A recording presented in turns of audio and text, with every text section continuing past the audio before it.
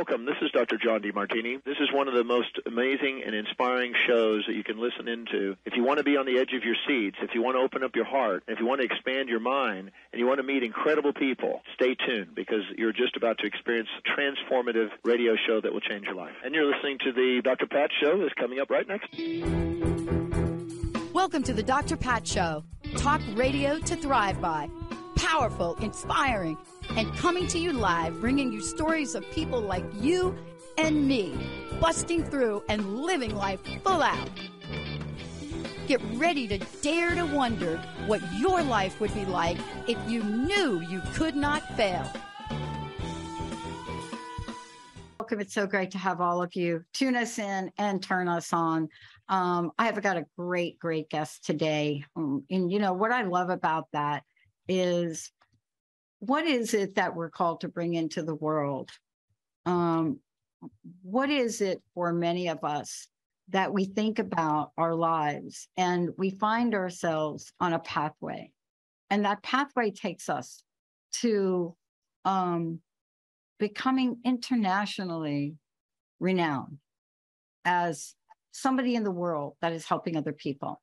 And one of the things I love about this is when I think about Dr. Catherine Shainberg, who's joining me here today, and I think about what it means to be an internationally renowned transpersonal psychologist, a lecturer, teacher, visionary, award-winning author, grounded in ancient Kabbalah of Light, or somebody says, some people say Kabbalah, some people say Kabbalah, you know, so we're going to hear what she says. Just like, it's like working with Sarah Main and learning ancient Sanskrit. But the point is this: when you're in the world, you understand a couple of different things. One, you understand that there's so much timeless wisdom in the world that we're on the verge of forgetting if we don't have people like Catherine today to remind us, if we don't have these beautiful, beautiful ways to bring such timelessness to our contemporary time. And why is that important? It's important because we need this now. I don't think anybody would have predicted, and all you got to do is turn on a couple of television shows, and what you're going to find is, as you turn those shows on, people say one thing: we've never experienced this before. We've never been here before. But maybe we have, and maybe we just don't know it because these times go so far back. But there was a solution. It's ancient. It ignites the imagination. It will illuminate the soul. And that is the Kabbalah of Light. Dr. Shainberg, great to have you. Welcome to the show. Thank you so much. I'm glad to be with you today. I'm glad you're here. When I went back to school, I wanted to grow up to be like you. And, you know, what I found, I know you're thinking, really? Yeah, well, you didn't know me, so. But I did. I did in a sense. And what I mean by that is I went down a pathway to really learn some things that I was not going to be a psychologist. I was not going to do that body of work. I was not going to practice clinical psychology, because when I came back home after going to school in California, the rules were very, very strict. We couldn't have a conversation like the one we're having right now, in a sense. But I want to know from you, your life pathway, and when was your heart touched in a way where your heart-opening aha moment caused you to see a vision for your life that brought you right here today? I always had it. My first memories are of creating images and using those images to help people.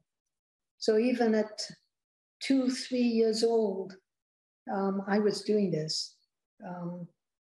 I have described this little story of the homeless lady who lived across the street from us.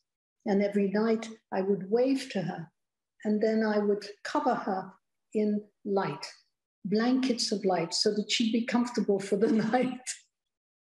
So I've always had that. And all the drawings that my mother kept of me as a tiny child are drawings of angelic beings surrounding the house, surrounding people, helping them. So it's been part of my soul, I think, from the beginning. Yeah. You know, there's something on your website well, there are a lot of things on your website I want to talk to you about, but it's not a website. It's really a way to show up and show out in the world. See, that's the way I see these things in technology now. We call them websites, we call them phones, but that's not what they really are. They're really a way, a gateway. And on your site, you know, one of the questions you ask is, do you know who you really are? But then there's a very important thing that you say, and you talk about the subconscious mind as being a gateway, creating the life you dream of. And I love that we're talking about that. Now, I will tell you that Hollywood has made a multi-billion-dollar, right, revenue stream out of talking about subconscious gateway and the multiverse, right?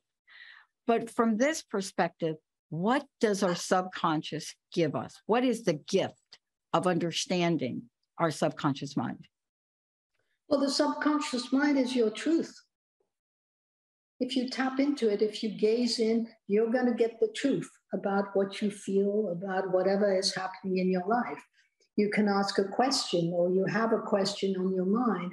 And if you look inside, it's going to tell you something that may be very different from what your mind is telling you. Now, I'm not at all against the mind.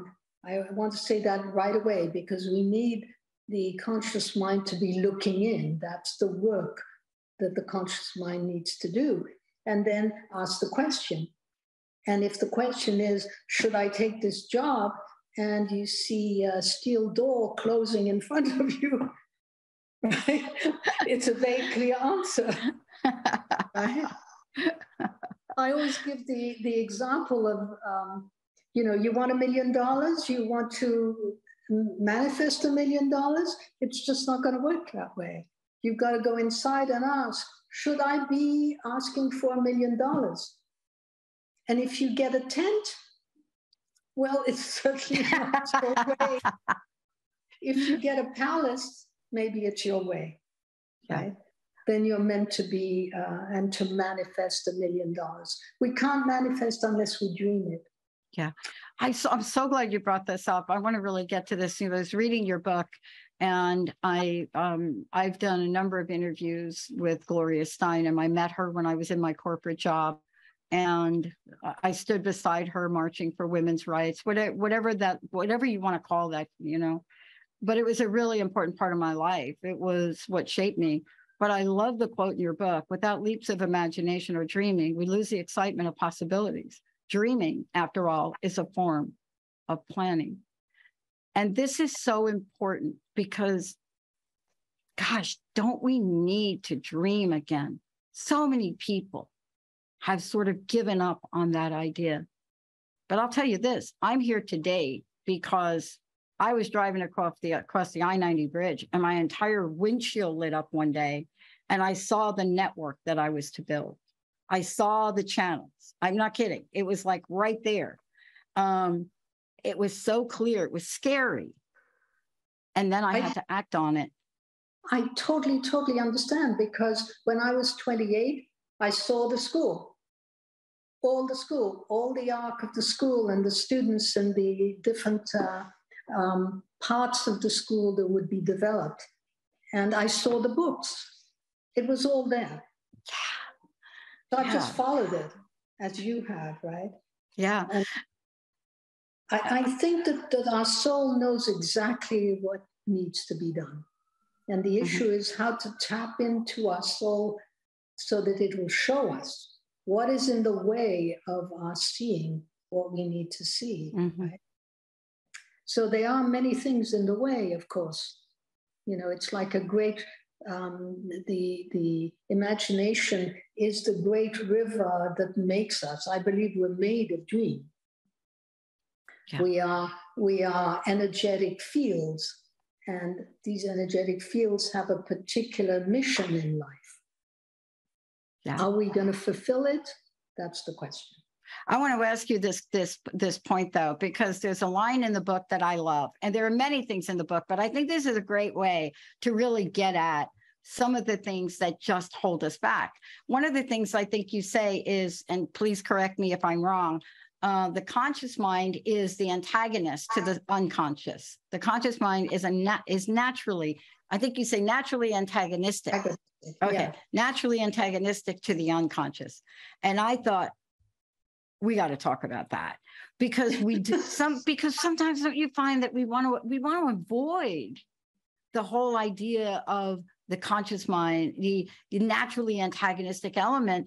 But isn't there, essentially, when you put these two together, whether it be naturally antagonistic or not, isn't there a great message?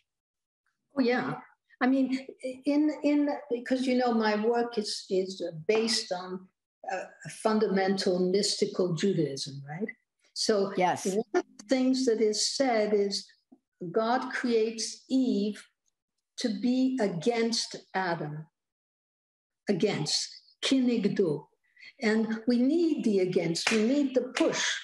So we need the two minds to be slightly antagonistic, so that the conscious mind is going on about this job that is going to be fantastic and bring us a lot of money and celebrity, and the subconscious is saying, hey, there's a steel door closing there. And so we have two different movements, and the work is really to bring them to talk to each other. Yeah. To find a dialogue. You know, do you think, I mean, we can't know, but I've often thought about when Freud, you know, started to just kind of dig deep into this area of unconscious mind.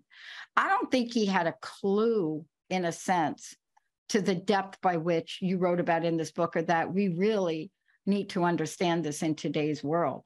I mean, of course, he understood the unconscious mind and the store of memories, but we're really talking something much more multi-layered here as well, right? Maybe even multi-layered spiritual as well, soul intent as well, right? Am I on track with that? Yeah. Well, think of it as a great ocean, and on top of the ocean is garbage, like we have on our oceans today. Oh boy. And what is happening on the outside is happening on the inside. There's a lot of garbage. So the first thing is what Freud was talking about, which is the repressed, difficult emotions and memories that we have to clear. But then the moment you clear them, you start finding out what the subconscious is all about. It's your source of creativity. Without it, nothing grows. Nothing transforms if you don't tap into the subconscious.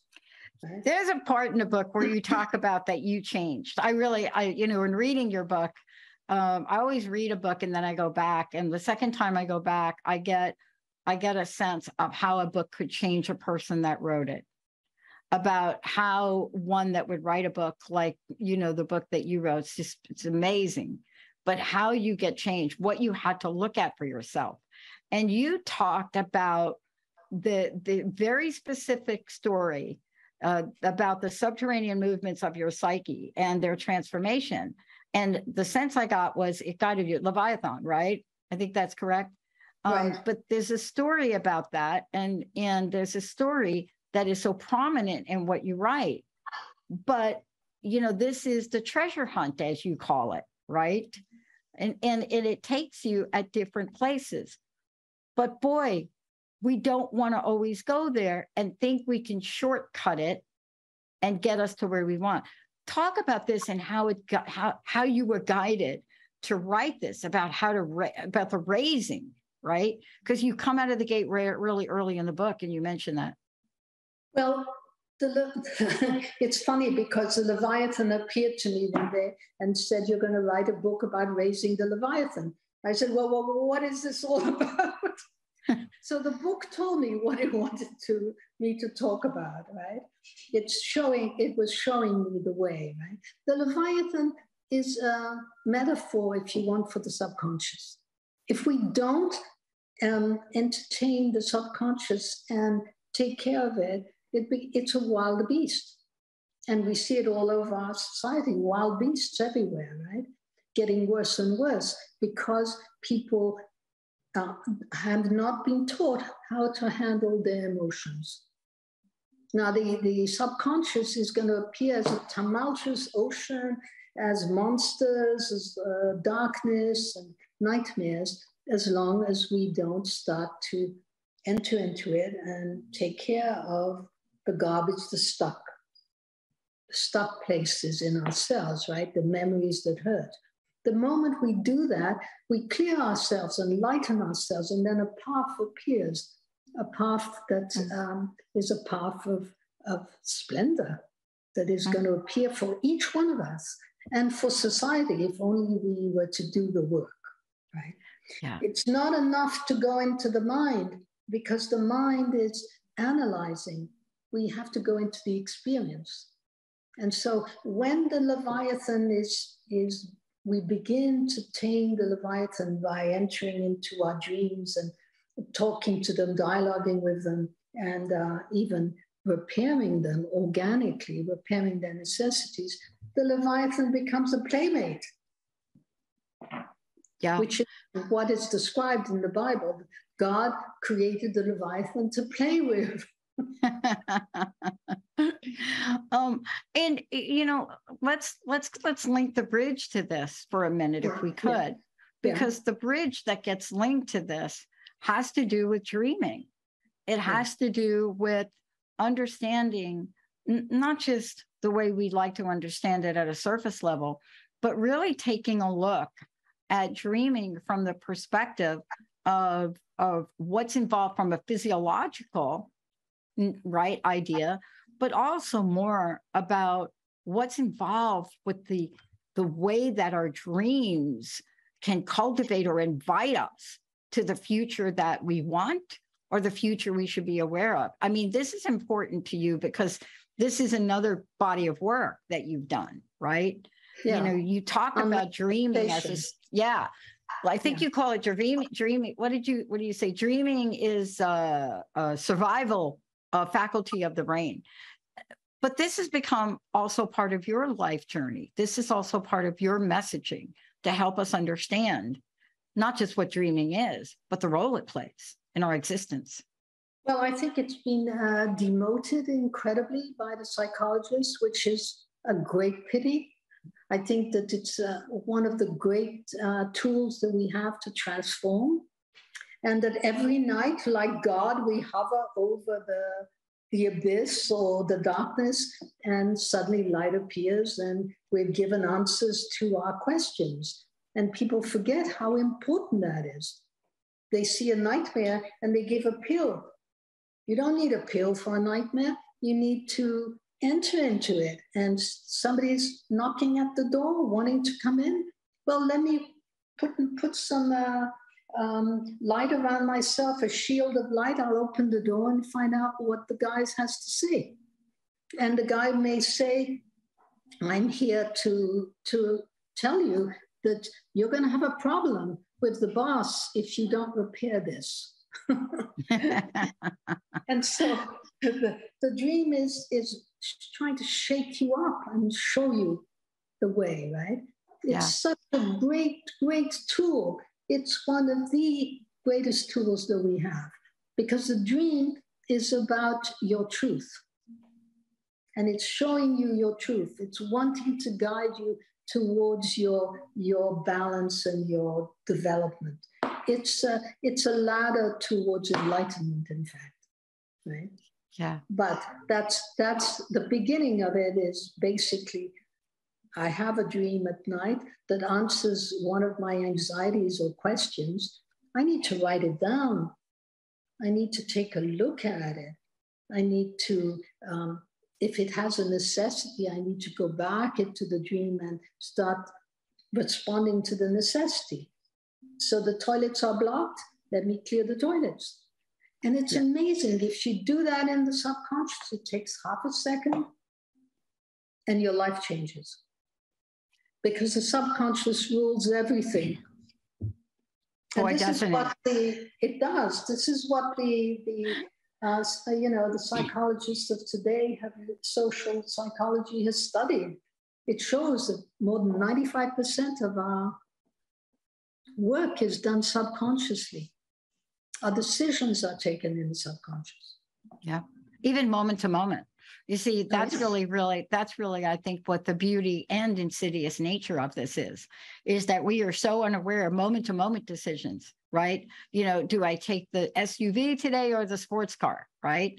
I mean, we don't really quite understand the nature of it. But one of the other things, too, that you also have brought to the world is a much deeper understanding of this.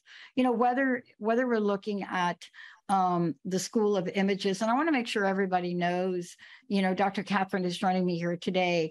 We're talking about an incredible book. And I want to make sure all of you know, where can people get the book? Let's start with that, if we could.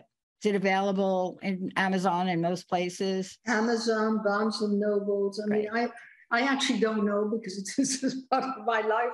I leave to other people. Yes, I get it. It's out everywhere. And it's going to be in audio and Kindle on the 25th of July. Yeah, I'm really looking forward to the audio. The other thing, too, is, you know, let's make sure people know how to, you know, connect with you. Let's talk about the School of Images for a minute. Schoolofimages.com, everyone, is the website. It's going to change, by the way. It's going to become the schoolofimages.org. We have a new website coming up in the next few days. That is such a smart move to go in that direction. That is like brilliant.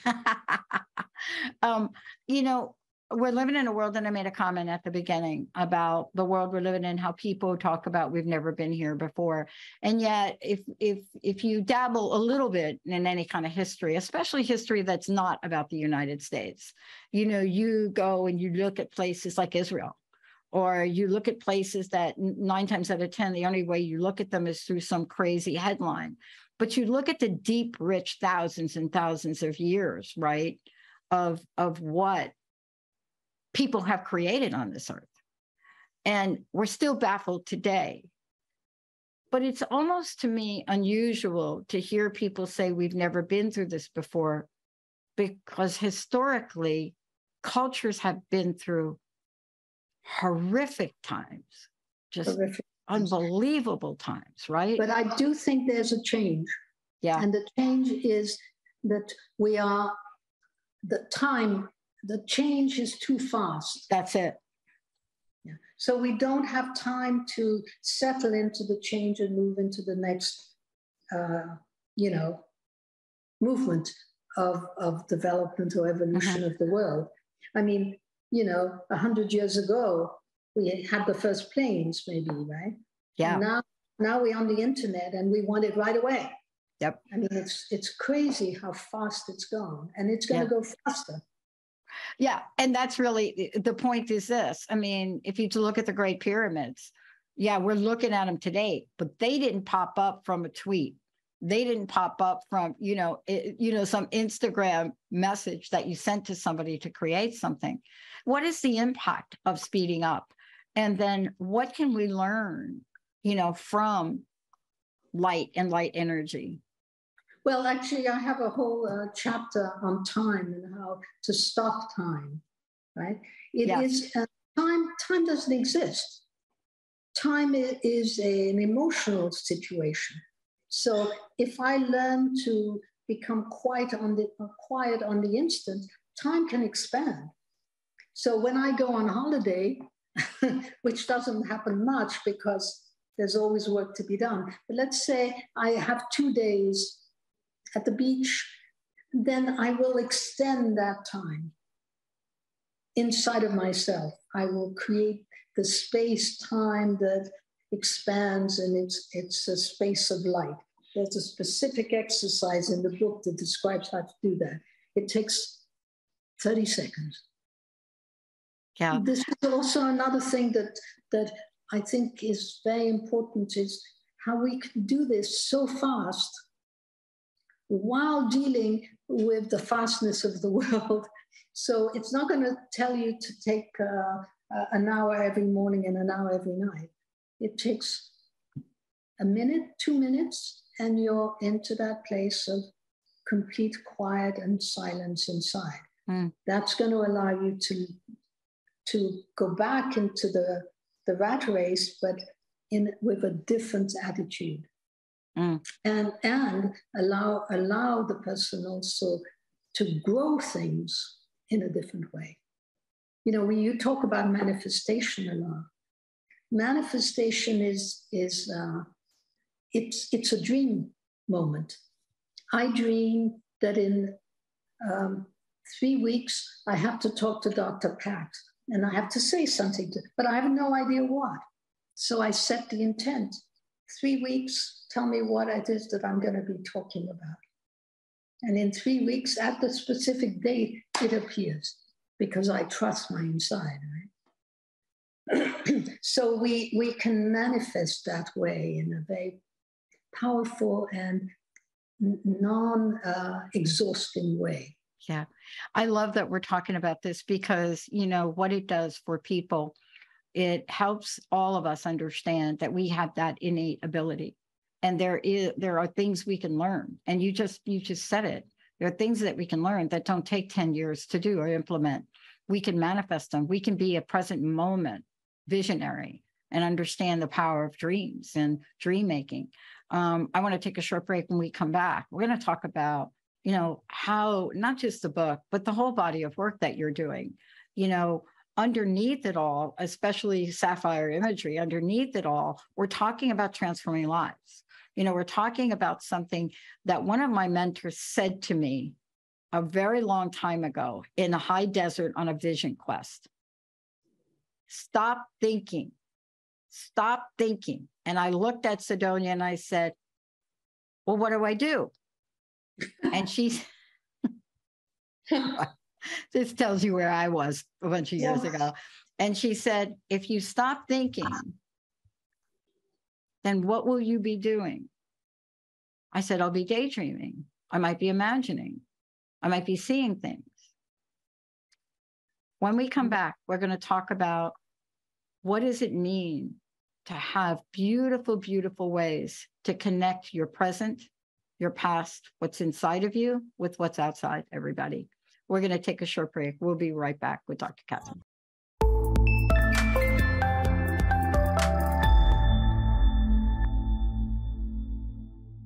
Hey, everybody, welcome back. First of all, I want to just tell you that this book, I honestly, I don't even know why we say this book, because it's just so much more than that. You know, when I'm all of you joining me here today is Dr. Catherine Shainberg, but that's not the point. The point is, this is a book that captures, to me, messages and call to actions of our time, but it's deeply grounded in ancient Jewish mystical traditions. And, you know, and if we're lucky enough, if we're fortunate enough, we have gotten some exposure to that. You know, I say the word Kabbalah. I have been corrected. You know, I dated someone that was Jewish for a number of years. So I got immersed in so many aspects and spiritual aspects and teachings, which was such a blessing for me, because at that time in my life, Catherine, it changed my life. You know, I was in my early 30s and I was a mess. I was a mess. My life, my personal life was a mess. Everything was, it was just a mess. It was crazy who I was back then. And an angel or somehow put this beautiful person in front of me. And I learned some things. I also learned that when you sit down at Seder or you sit down at ritual and they say, you know, it's time to drink the wine, you don't drink the whole glass of wine, because you're going to have a lot of opportunities to do that. But what I learned, I know, right? But what I learned was growing up as Catholic and a Southern Baptist mom who was very open about all religious traditions. What I learned was that there was something missing in the teachings I had that didn't address who I was as a person. None of them explained it. Yeah, that is, you know, I want to say, though, that although this is Kabbalah, it's inner gazing. Inner gazing can be done by anyone. Exactly. I was in China, and some of the people in China wanted to copyright inner gazing or dreaming. Completely crazy. Everybody dreams. Everybody dreams. So, although the lineage comes from a Kabbalistic background, Kabbalah means to receive. And the first receiving is I receive my own sensations, my own constraints, my own expansions, my own movements, emotions, feelings. I receive that. Yeah. And I receive all that in an imaginal way because this is the language of the body. Yeah. So if I'm open to it, I'm looking at you and I already receive images having to do with you. So it's my relationship to you becomes a flower of a particular color with a particular center to it that's quite beautiful, I'm glad to say. Well, and the reason I brought it up is because before the break, I was talking about, transforming lives. And I was talking about, what it is that you're making us aware of. Oh, by the way, every piece of your work makes us more aware. But also for me, somebody like me that grew up very different, I couldn't speak. I stuttered. But like Moses stuttered. I didn't know that. Really? Yeah. He couldn't get his soul out. He couldn't say. The soul couldn't say, so it stuttered, right? But what the gift of that was for me, I learned how to listen. I learned how to ask very deep, profound questions. But I also learned how to use my imagination. I didn't ruminate on thinking because thinking wasn't going to help me. And so from a very young age, I started to draw, I started to create things. But there was this knowing of things. And I think that we as people don't realize that we have the ability to be in that space. We do. And we don't trust ourselves, do we? No, we don't. I mean, we don't because people see themselves as going to nature, but it's absurd. They are a part of nature. We are a part of nature. We are an animal walking in nature. And we forget that all the sensations, all the movements of the body are part of nature and of the truth of nature. So if I walk in the path that nature wants me to walk in, then my whole body is satisfied and content. And it speaks to me in sensations, expansions, images, right? The mental does something else. It says, well, I can't compete. I'm not doing enough. I really need to work. And the inside is saying, just relax, relax. Just visualize or dream what your soul really wants and let it work for you. Let go and let God, and it's going to work because that's how intention works. Right? We create the intent for the dreaming and then we set it going. Tell me in 3 weeks' time what the answer is. And it's amazing. It is one of the greatest challenges of our time, too. And it gets back to what you said earlier, Dr. Catherine. It gets back to the fact where things were so slower. People that were in that, in those times, they had time. They could be more patient for things. But, in the book, you talk about Joseph, and we talk about Joseph and incubation and the sapphire imagery. And you bring back Joseph again. You talk about Joseph, the great dreamer. I don't know if that was he's called the great dreamer, but he was known, right, for the story, for the dream. And if there was nothing that we could take away from the Bible, it would be to hold on to the essence of who this person was and the power of this, because I don't think the Bible presents us with anything that we're not capable of today. Absolutely. Well, he had a dream when he was a teenager that he was a shaft of wheat, and there were shafts of wheat all around him. There were his family, and they were all bowing to him. And then he had a second dream where they were the stars and the moon and the sun, but he was the center, and they were all bowing to him. And this is what we call a mandala or a great dream. right? That is showing this what the soul is. Now we have to get the garbage out of the way to see what our soul wants to say, right? He, for a moment, was lucky enough that the garbage moved for a moment and he saw. And then he described it, and then all hell broke loose because he had a lot to repair. He was a vain young man. He hadn't, he was jealous, he was angry, he was competitive, he was lustful, he was all of those things. So he had to grow through that and fall back into nightmares and clean all that up. And then he became the most, powerful man in Egypt, apart from the Pharaoh. And so the great dream had shown him what his soul was meant to do. And he saved his people because they were in famine and he fed them, right? He saved the people of Egypt. But if he had not done the work, the inner work of the dreamer, he would not have been able to bring to manifestation his great dream. Mm-hmm. Yeah.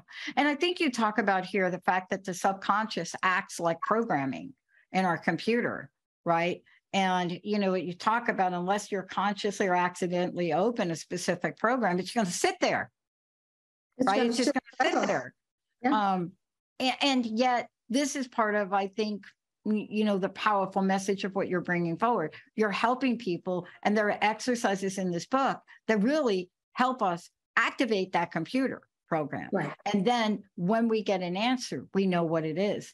I mean, well, there's also the what I call the tikkun, or the repair, because the answer can be half formed, or can show you, hey, there's a problem here. There's a skin over that. You've got to peel off.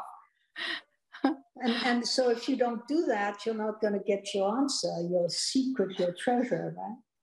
It's so funny we're talking about this, though. Let me give you an example, because this is a practical part of this that I want people to hear. And I don't mind embarrassing myself a little bit about it, because it's a really true story. When I lost my job after working from the mailroom to a corporate executive, and I woke up one day in 1990 and I didn't recognize myself. Yeah, Dr. Catherine, I didn't recognize myself. I was getting ready to walk out of my big fat house and get in my super fast sports car. And I'm down in the foyer area, and I have a mirror. Every day I had to check my look, because you're going into the big fat executive job. And I stopped in that mirror, which had a gold rim around it. And it's not like you're saying mirror, mirror on the wall, who's the fairest, but you kind of are. And the mirror says, I don't recognize you. You're unrecognizable. You're unrecognizable to yourself. And that was a turning point for me. And that day when I went back to work, I could not do what the company wanted me to do. It was inhumane to implement the second downsizing program in the United States and target people with seniority. 1 month, 29 years. So I couldn't do it. But it was as if I had no control over what I would do next. I just knew something different for me. But here's what happened to me. I couldn't fire somebody, and I told them to take my head count, and they did.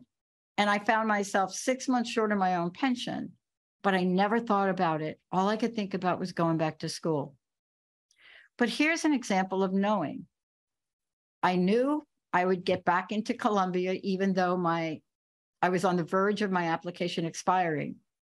But then after that, I knew I picked a doctoral program. I was encouraged to do that by other people. And my first choice was Claremont. Was what? Claremont University in California. Oh, yeah, in California. I should have stopped there. But everything, what did you call about the stuff that gets in the way? That stuff, all of that, the garbage. All the garbage then came up. And I went on a pathway where I applied to 25 other schools. Mm-hmm. Rejected by all of them for various reasons. Even Columbia, I sent my master's, I sent to the wrong department. But what school do you think put me on a wait list and accepted me a year later? Claremont. Yeah. And so I've often thought about, how would I feel? How differently might I have felt at that time if I'd have read this book, if I'd have understood more about myself? Because in today's world, that's the way I'm living. And it doesn't make sense to other people, to be honest with you, Dr. Catherine. It doesn't, but it does when we begin to work. I mean, I have tried for many, many years not to be too vociferous about it, because people will say, oh, it's magical thinking, or it's all magical thinking, but it's not. And I have my students verify. If the inside says, if you go out, you're gonna lose your bracelet, say, take your bracelet, go out. If you lose the bracelet, a little tick in your dream book, you verified that you know. And so in all of those little instances, I have them check. Or you look at your dreams, oh, this showed me what was going to happen 3 weeks later. Tick, I am verifying. And the more you verify, the more you begin to believe your inner voice. So if, let's say when you were young and it said Claremont, that's all you needed. Yeah. And the reason I share that story, it's just one story. And, what I love about it is the reason you and I are even talking today is the same thing happened to create a network like this. And yet I'm human. I'm like everybody else. The garbage does pile up. The beast, does show up. But this is also about, as you say so beautifully in the book, and I would love for you to talk about, when we come full circle and we take a look at repairing relationships, and oh my gosh, don't we need to do that? Don't we need to repair relationships in the world right now? We definitely do. I mean, people are completely polarized. It's frightening. It's black or white. And all the many layers that make life beautiful are gone. We've lost the quality of being together. And I think that's part of the pandemic. It's also part of globalization, where people are so frightened they have to create boundaries, artificial boundaries, to return back to something that they understand. And in the process, they radicalize. So it's very sad. This is not the way of dreaming. The way of dreaming is relaxed. I ask the question, I wait, I receive the answer. That's Kabbalah. I receive, right? I look inside and I see, right? So one of the things about relationships is that people have not understood at all is that there's a difference between emotions and feelings. And if one understands that, it's so much easier. Feelings used to be called virtue. Yes, that's right. People don't like that word anymore because it's too, puritanical or whatever. But it really is a difference between being constricted. I'm so angry, I'm constricted, to I'm in love and I'm all expanded. Well, love is a feeling, anger is an emotion. And when we begin to understand how we work inside, how our energy, our life force works inside, we have a handle on how to grow feeling. We need to grow feeling in our country. Compassion, caring, love, right? Yeah. It's not popular, but it's sure works better. I'll tell you though, here's the thing, I did an interview with a company that did a survey for, I think they were referencing Generation Zers, and they're a recruiting company. And they talked about the finding in the survey. And usually when you interview people, you ask somebody, what do you want from your company, right? Actually, that's what I studied, psychological contracts for 10 years. What happens when you violate them? Some of the more emotional research that just made me depressed. But when they did the study, here's what they found. See, they thought that they were going to come back and say, oh, money. I want to work for a company that's got money. No, they just across the board, it was some ridiculous percentage, was like 96, 97%. said compassion and empathy. I need to work at a place, compassion and empathy. And what I loved about the people that represent, I said, okay, did you take that back to companies? And they said, yes, we gave them the report. I said, no, that's not what I mean. Do you know if these companies in America, right, do they know what to do with the data you found? Because you just did a great study, and I would venture to say they're not alone. But what are they going to do with that? You see, because that's a culture change, isn't it? It is. And they never answered that question. But Dr. Pat, yeah, I don't think that they know the difference. Again, I want to emphasize that between emotion, which is a movement out or a movement in, it's constriction, it's hard, and an expansion. Yeah. And compassion is an expansion. It's a generosity, it's a giving, it's trusting. And this is a work that has to be done by the companies, by the families, by the couples. They have to learn how to do this. Right?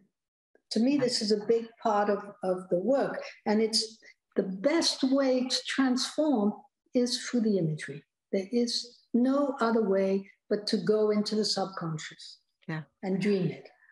And that creates the transformation. Nothing else creates transformation like the subconscious. And it's very quick.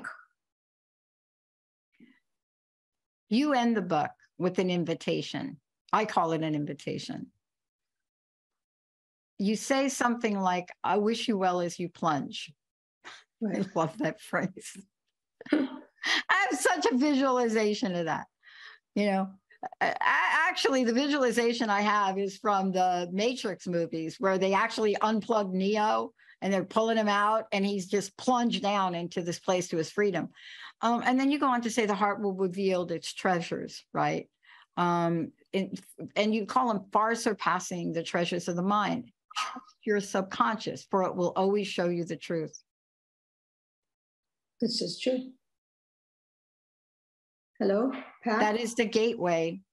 See that and that's why you have to go back then and read the book again. Because what you then say is, this is my pathway to freedom.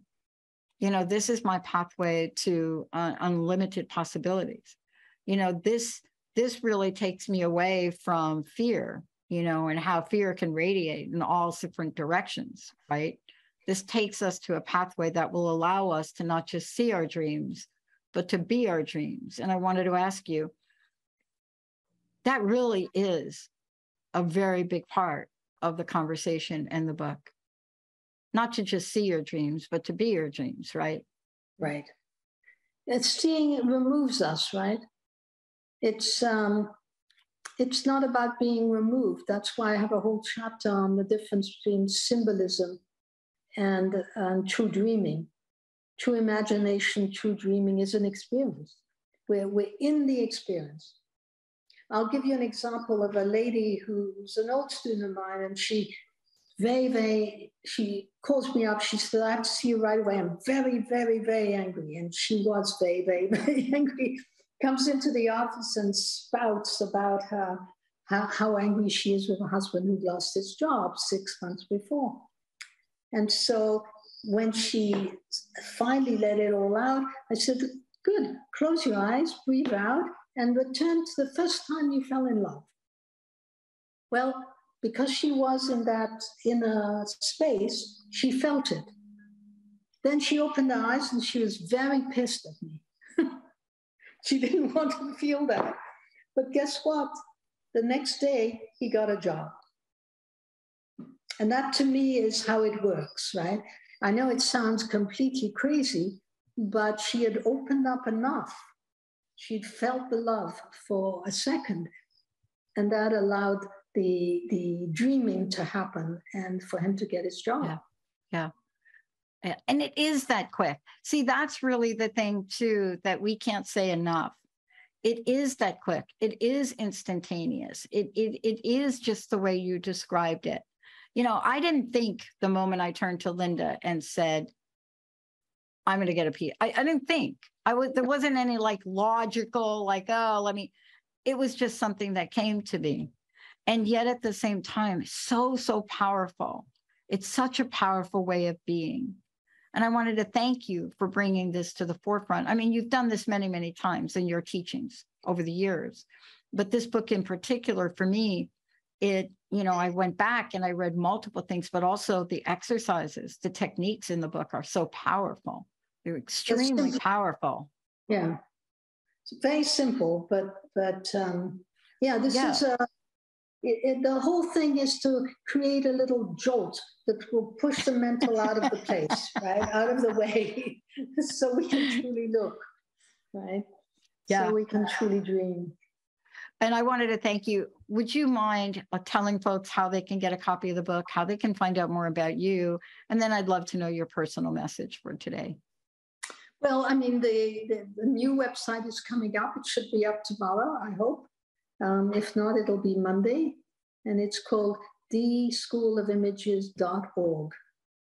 And so on the website, you can find everything about the school, the teachings, the certifications, and so forth. We have a lot of teachers that have been certified. And then on all of the main platforms, you can get the book, like Amazon, Barnes and Nobles, and other places where one buys books, right? I'm looking forward to seeing it on the website. Yeah. So it'll be on the website, and you can click on the website and buy it right away. And audio Kindle will appear on the 25th of July. Thank you so much for today. What do you want to leave us with? What's your personal message? Just if you want to transform, plunge. Plunge into yourself. Plunge into inner gazing. Transformation will occur in the instant and will be definitive. It's the quickest way if you want to reach your dreams. I'm going to hold on to that. I'm going to just hold on to that very, very tightly. Thank you so much for joining me. Thank you so much. I've enjoyed speaking with you a lot. Yeah. And for those of you out there, there's so much more in the book. I mean, it's fascinating. It's interesting, but you get to practice some of this. You get to transform. We'll see you next time, everyone.